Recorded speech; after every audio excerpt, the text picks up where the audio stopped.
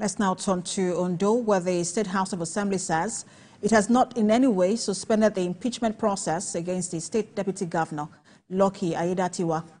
The majority leader of the House said the lawmakers only obeyed the position of the State Chief Judge, Justice Olusegun Odusola, who stepped down the process of setting up a 7-man investigation panel to investigate allegation of gross misconduct against Aiyedatiwa. Aiyedatiwa, your report, and we'll return with business and sports updates after this report. Stay with us.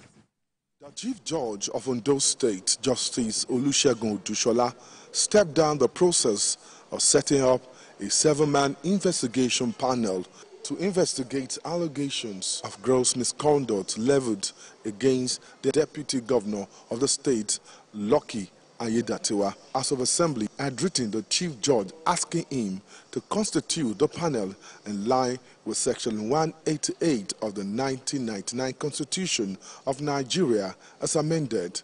But in the letter to the Speaker of the State House of Assembly, Olamide Oladiji, the Chief Judge cited Section 287, subsection 3 of the Constitution as the reason for not acting on the letter from the lawmakers. Justice Odusola said a court order is binding until set aside either by a court of competent jurisdiction or an appellate court. This came amid many protests for and against the impeachment of the Deputy Governor.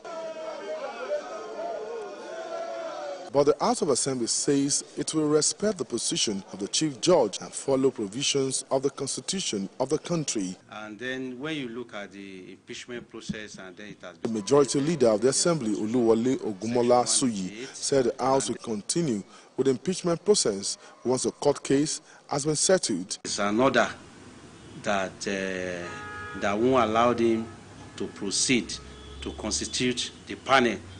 So, there's a lot of news out there that they were saying that Ondo State House of Assembly have suspended the impeachment process. We are still on it. He insisted that the impeachment of the Deputy Governor is not sponsored by the executive arm of government, saying the allegations leveled against Aiyedatiwa must be investigated. We need to investigate this matter. To me, I still believe that it's just an allegation. And I'm expecting the Deputy Governor of Ondo State, Oluwole Ogunmolasuyi, to come out. There is a 14 allegation against him, leveled against him. He should be able to come out. As it is, the court case must be settled before the lawmakers will continue with the impeachment process. Aiyedatiwa, TVC News, Akure.